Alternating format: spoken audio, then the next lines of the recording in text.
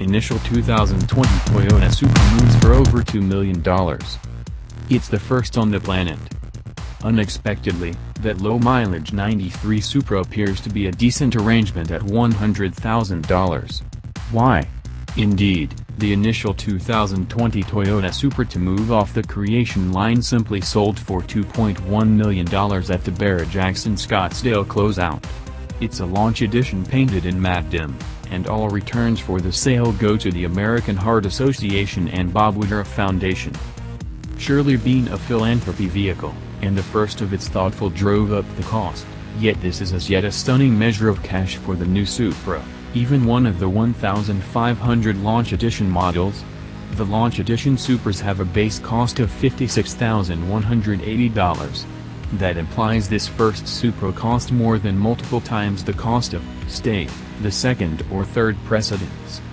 Additionally noteworthy is this Supra sold for $1 million more than the initial 2020 Ford Mustang Shelby GT500. That vehicle has considerably progressively amazing details with more than 700 drive. Obviously, there have been Jeep.